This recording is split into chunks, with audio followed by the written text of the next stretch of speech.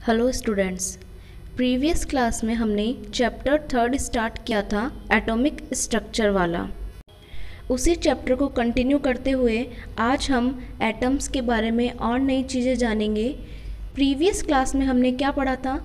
Electric discharge tube, discovery of electron, discovery of proton, cathode rays, anode rays, और क्या पढ़ा था?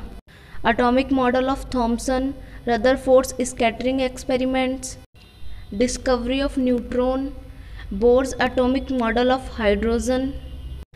इसी चैप्टर को कंटिन्यू करते हुए आज हम पढ़ेंगे atomic weight, Avogadro number, position of an atom, isotopes and isobars. तो फर्स्ट टॉपिक है हमारे पास एटॉमिक वेट।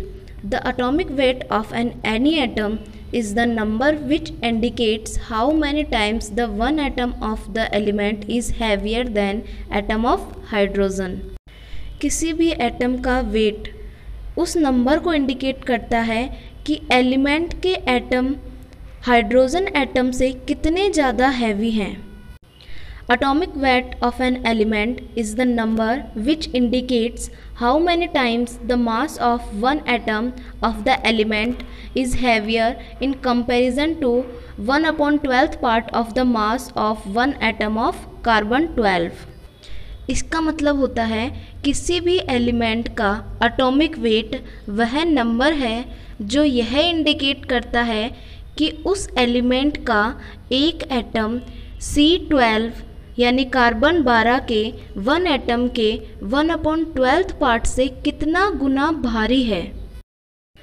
एटॉमिक वेट का फॉर्मूला होता है mass of one atom of an element upon 1/12th part of the mass of one atom of carbon 12 isotope. इसी फॉर्मूले से related कुछ एटॉमिक वेट निकाले गए हैं। हाइड्रोजन का एटॉमिक नंबर होता है 1 और इसका मास नंबर भी क्या हो जाएगा 1, क्योंकि हाइड्रोजन के न्यूक्लियस में प्रोटॉन और न्यूट्रॉन की संख्या 1 है, इसलिए इसका मास नंबर 1 ही होगा। एटॉमिक वेट क्या होगा 1.008। वैसे ही हीलियम का एटॉमिक नंबर दे रखा है 2। इसका मास नंबर क्या हो जाएगा? इसमें 2 ही प्रोटॉन होते हैं और 2 ही इलेक्ट्रॉन होते हैं, तो इनके मास नंबर हो जाएंगे 4 और इसका एटॉमिक वेट क्या होगा 4.003। इसी तरह कार्बन का दे रखा है। कार्बन का एटॉमिक नंबर 6 होता है और इसका मास नंबर क्या हो जाएगा 12। Atomic weight of carbon is 12.001। हमने पढ़ा कि एटम्स में सब एटॉमिक पार्टिकल्स होते हैं। कौन कौन से? इलेक्ट्रॉन, प्रोटॉन और न्यूट्रॉन। इलेक्ट्रॉन का सिंबल क्या होता है E और इसका वैल्यू क्या होती है नेगेटिव वैल्यू। प्रोटॉन का सिंबल होता है P और इसकी वैल्यू होती है पॉजिटिव। नेक्स्ट है न्यूट्रॉन। न्यूट्रॉन का सिंबल होता है N। ये न्यूट्रल होता है क्योंकि इस पर ना तो पॉजिटिव चार्ज होता है और ना ही नेगेटिव चार्ज होता है। नेक्स्ट टॉपिक है हमारे पास Avogadro number. 1 mole of any substance has definite number of its particles. वो पार्टिकल्स एटम हो सकते हैं, आयन हो सकते हैं, मॉलिक्यूल्स हो सकते हैं। तो इसका मतलब है कि 1 मोल सब्सटेंस में जितने भी एटम्स, आयन्स और मॉलिक्यूल्स प्रेजेंट हैं उन सब की संख्या को बोलते हैं एवोगाद्रो नंबर। एवोगाद्रो नंबर की वैल्यू होती है 6.022 मल्टीप्लाई 10⁻23। नेक्स्ट टॉपिक है पोजीशन ऑफ एटम। अब हम देखेंगे कि एटम की पोजीशन क्या होती है। आपको पता है कि एटम में सब एटॉमिक पार्टिकल्स हैं इलेक्ट्रॉन, प्रोटॉन और न्यूट्रॉन। तो इलेक्ट्रॉन एक सर्कुलर ऑर्बिट में चक्कर लगाता रहता है। Electron revolves in certain circular orbits around the nucleus of an atom.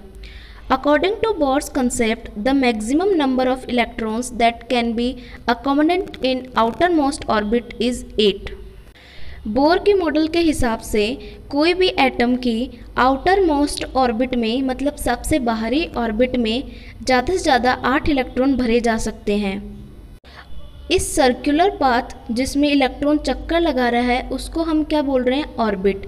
Orbit को हम रिप्रेजेंट करते हैं K, L, M, N, O या फिर 1, 2, 3, 4, 5। अगर कोई एटम जिसमें एक ही शेल है तो उसका नाम देंगे हम K और इसमें इलेक्ट्रॉन्स की संख्या क्या हो जाएगी 2। अगर शेल नंबर 2 है तो उसको हम नाम देंगे L। सेकंड शेल में ज़्यादा से ज़्यादा 8 इलेक्ट्रॉन भरे जा सकते हैं। थर्ड शेल को हम बोलते हैं M। इसमें ज़्यादा से ज़्यादा 18 इलेक्ट्रॉन्स भरे जा सकते हैं, उससे ज़्यादा फिल नहीं होंगे। अगर किसी एटम की फोर्थ शेल है तो उसको N से रिप्रेजेंट करेंगे और इसमें 32 इलेक्ट्रॉन्स भरे जाएंगे। अगर किसी एटम की फिफ्थ शेल बन रही है तो उसको हम O से रिप्रेजेंट करेंगे और इसमें ज़्यादा से ज़्यादा 50 इलेक्ट्रॉन्स फिल हो सकते हैं। अब हम 20 एलिमेंट्स के सिंबल, उनके एटॉमिक नंबर और उनका इलेक्ट्रॉनिक कॉन्फ़िगरेशन के बारे में पढ़ेंगे। हाइड्रोजन एलिमेंट 1 नंबर पे आता है और इसका सिंबल क्या होता है H। इसमें इलेक्ट्रॉन्स का नंबर क्या होता है 1 और इसकी फर्स्ट शेल में 1 इलेक्ट्रॉन भरा जाएगा। इसमें एक ही इलेक्ट्रॉन है इसलिए इसकी सेकंड, थर्ड और फोर्थ शेल खाली रहेगी और इसका इलेक्ट्रॉनिक कॉन्फ़िगरेशन हो जाएगा 1। इलेक्ट्रॉनिक कॉन्फ़िगरेशन हम किसको कहते हैं? Arrangement of electrons. Outer shell में जो भी ऑर्बिट्स बने हुए हैं उनमें इलेक्ट्रॉन्स का अरेंजमेंट को ही इलेक्ट्रॉन कॉन्फ़िगरेशन कहते हैं। सेकंड है हीलियम। हीलियम को हम H और स्मॉल e से रिप्रेजेंट करते हैं। इसमें इलेक्ट्रॉन्स के नंबर 2 होते हैं। फर्स्ट शेल में 2 इलेक्ट्रॉन भरे जाएंगे और सेकंड, थर्ड और फोर्थ शेल इसकी भी खाली रहती है। इसमें इलेक्ट्रॉनिक कॉन्फ़िगरेशन क्या हो जाएगा 2, मतलब इसकी सबसे आखिरी शेल में 2 इलेक्ट्रॉन भरे हुए हैं। नेक्स्ट है लिथियम। लिथियम का सिंबल होता है Li। इसमें इलेक्ट्रॉनों की संख्या 3 होती है। हमने पढ़ा कि फर्स्ट शेल में ज़्यादा से ज़्यादा 2 इलेक्ट्रॉन भर सकते हैं, तो फर्स्ट शेल में 2 इलेक्ट्रॉन आ जाएंगे और सेकंड शेल में 1 इलेक्ट्रॉन आ जाएगा और लिथियम की थर्ड और फोर्थ शेल खाली रह जाएगी। इसका इलेक्ट्रॉनिक कॉन्फ़िगरेशन क्या होगा? फर्स्ट शेल में 2 इलेक्ट्रॉन और सेकंड शेल में 1 इलेक्ट्रॉन। नेक्स्ट है बेरिलियम। बेरिलियम को हम Be से रिप्रेजेंट करते हैं।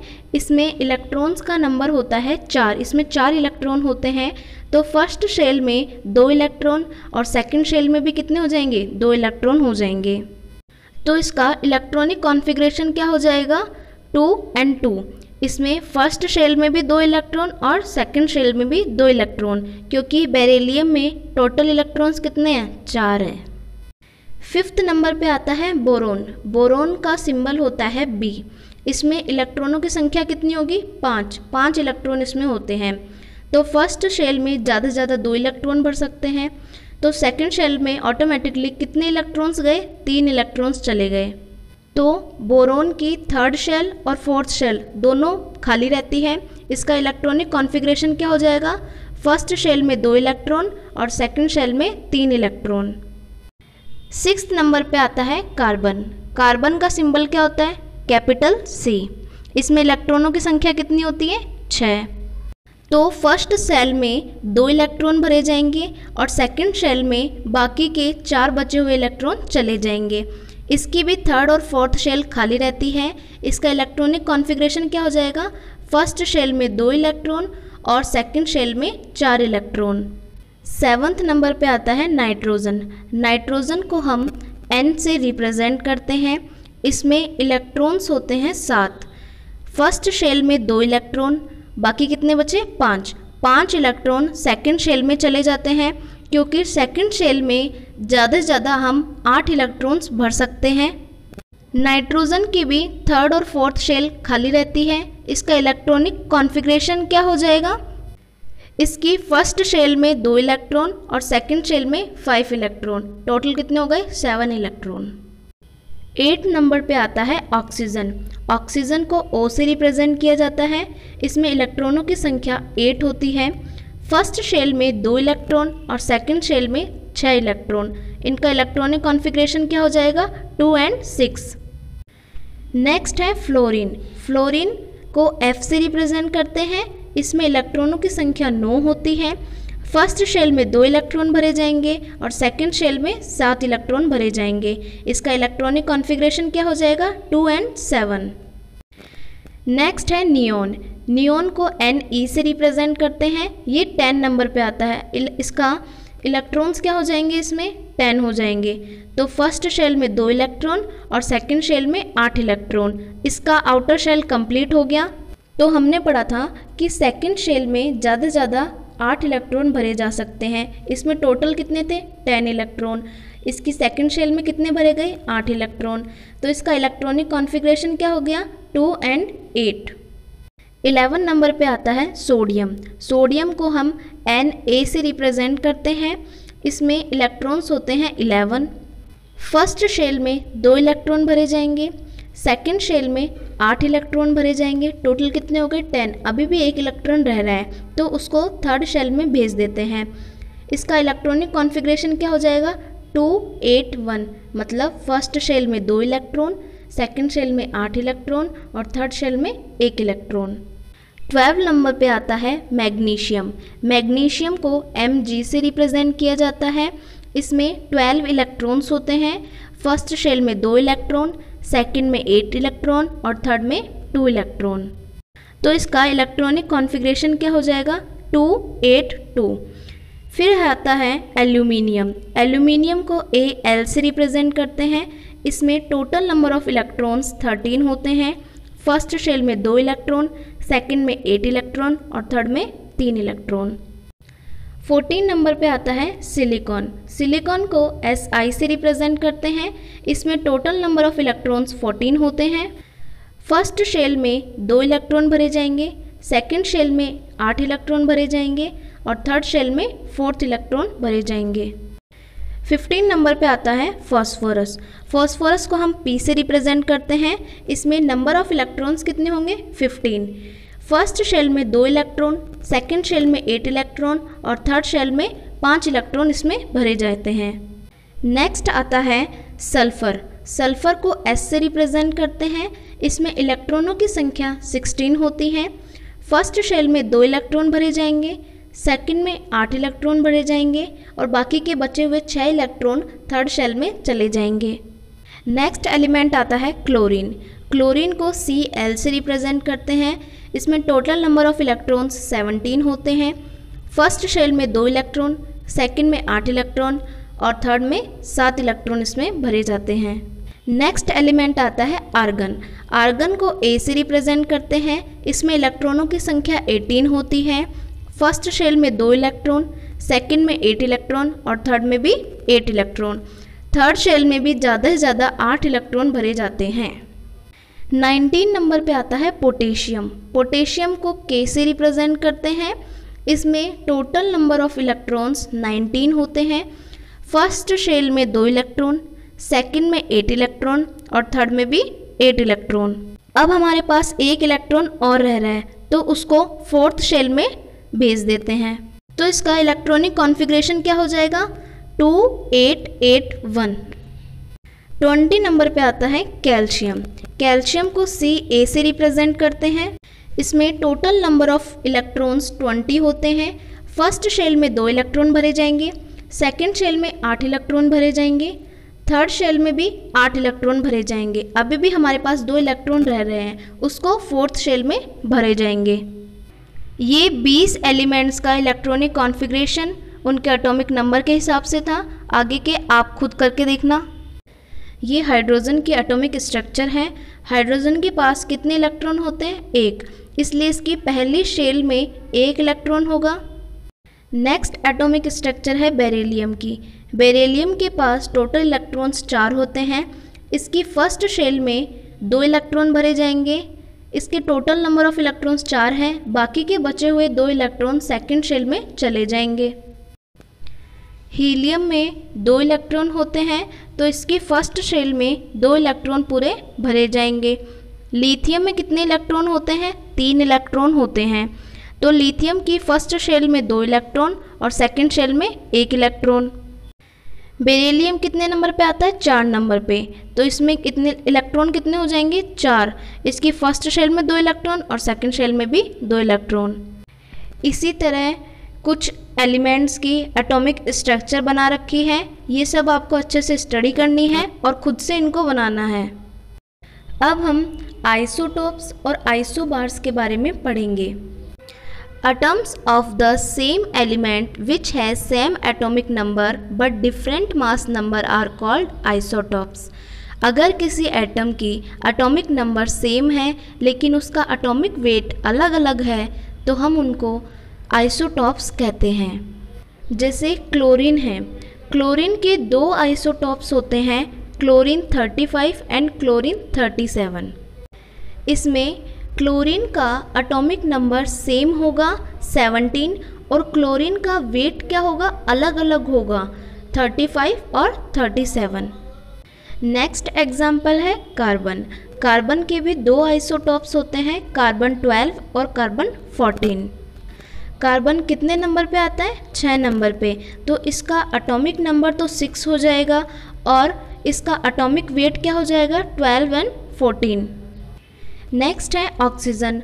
ऑक्सीजन के 3 आइसोटॉप्स होते हैं, ऑक्सीजन 16, ऑक्सीजन 17 और ऑक्सीजन 18। इसी तरह हाइड्रोजन के भी 3 आइसोटॉप्स होते हैं, हाइड्रोजन, ड्यूटेरियम और ट्राइटियम। इनके न्यूक्लियस में एक ही इलेक्ट्रॉन होता है लेकिन ड्यूटेरियम में प्रोटॉन और एक न्यूट्रॉन होता है और ट्राइटेरियम में 1 प्रोटॉन और 2 न्यूट्रॉन्स प्रेजेंट होते हैं। हाइड्रोजन के 3 आइसोटोप हैं, प्रोटियम, ड्यूटेरियम और ट्राइटियम। प्रोटियम को हम रिप्रेजेंट करते हैं 1H1, ड्यूटेरियम को हम रिप्रेजेंट करते हैं 2H1 और ट्राइटियम को 3H1। ऊपर की साइड एटॉमिक मास लिखा जाता है और नीचे की साइड एटॉमिक नंबर लिखा जाता है। इनमें प्रोटियम, ड्यूटेरियम और ट्राइटियम तीनों का एटॉमिक नंबर 1 है लेकिन इनका एटॉमिक मास या एटॉमिक वेट अलग अलग है। नेक्स्ट है uses of isotopes. In isotopes के क्या यूजेस हैं, तो फर्स्ट है यूरेनियम। यूरेनियम 233 के कुछ इम्पोर्टेंट यूजेस होते हैं। ये एटॉमिक रिएक्टर में एज अ फ्यूल काम में लिया जाता है। इसका यूज़ एटॉमिक बॉम्ब बनाने में किया जाता है क्योंकि ये बहुत ज़्यादा रिएक्टिव होता है। नेक्स्ट है आयोडीन 131। आयोडीन 131 का यूज़ एसिडिटी या गॉइटर डिजीज़ को सही करने में किया जाता है। कोबाल्ट का आइसोटोप होता है कोबाल्ट 60। कोबाल्ट 60 का यूज़ कैंसर के ट्रीटमेंट में किया जाता है। हाइड्रोजन का आइसोटोप ड्यूटेरियम भी यूज़ किया जाता है न्यूक्लियर रिएक्टर में एज ए मॉडरेटर के रूप में। और बहुत सारे ऐसे आइसोटॉप्स हैं जो केमिकल रिएक्शंस की मैकेनिज्म को समझने में काम में लिया जाता है। सोडियम 24 को यूज़ किया जाता है ब्लड सर्कुलेशन का पता लगाने या फिर ब्लड क्लोटिंग का पता लगाने में। नेक्स्ट टॉपिक है हमारे पास आइसोबार्स। आइसोबार्स में एलिमेंट्स का एटॉमिक नंबर अलग अलग होगा लेकिन एटॉमिक मास सेम होगा। जैसे कैल्शियम और आर्गन 2 एलिमेंट हैं, इनका एटॉमिक मास सेम है 40 लेकिन इनका एटॉमिक नंबर 18 और 20 होता है। कैल्शियम का एटॉमिक नंबर हो जाएगा 18 और आर्गन का एटॉमिक नंबर हो जाएगा 20। नेक्स्ट है कार्बन 14 एंड नाइट्रोजन 14। इन दोनों का सेम मास नंबर है 14 लेकिन इनका एटॉमिक नंबर अलग अलग होता है। आइसोटॉप्स और आइसोबार में क्या डिफरेंस होंगे? आइसोटॉप्स में एटॉमिक नंबर सेम रहेगा जबकि आइसोबार्स में एटॉमिक नंबर अलग अलग होता है। इनमें सेकंड डिफरेंस होता है कि आइसोटॉप्स का डिफरेंट मास होता है लेकिन आइसोबार्स का सेम मास नंबर होता है। आइसोटॉप्स में प्रोटॉन्स की संख्या सेम होती है लेकिन आइसोबार में प्रोटॉन्स की संख्या अलग अलग होती है। आइसोटॉप्स पीरियोडिक टेबल में सेम जगह रखे जाते हैं लेकिन आइसोबार्स पीरियोडिक टेबल में डिफरेंट प्लेस पे होते हैं। आइसोटॉप्स के एग्जाम्पल क्या क्या हो जाएंगे? Chlorine 35 and chlorine 37, carbon 12 and carbon 14, oxygen 16 and oxygen 17 and oxygen 18। और अगर हाइड्रोजन के आइसोटॉप्स देखें तो प्रोटियम, ड्यूटेरियम और ट्राइटियम। और आइसोबार्स के एग्जाम्पल्स क्या हो जाएंगे? Carbon 14 and nitrogen 14, calcium and argon, इनके एटॉमिक नंबर अलग अलग होते हैं लेकिन एटॉमिक मास सेम होते हैं। ये चैप्टर एटॉमिक स्ट्रक्चर के बारे में था। इसमें हमने एटम्स के बारे में पढ़ा, इलेक्ट्रॉन, प्रोटॉन, न्यूट्रॉन के बारे में पढ़ा, उनकी खोज कैसे हुई उनके बारे में पढ़ा, रदरफोर्ड, थॉमसन, इनके मॉडल्स के बारे में पढ़ा। बोर्स ने जो एटॉमिक मॉडल दिया था उसके बेस पे हमने एटॉमिक स्ट्रक्चर्स बनाई। उम्मीद है आपको समझ में आया होगा। तो आज की क्लास यहीं तक। Thank you, have a nice day.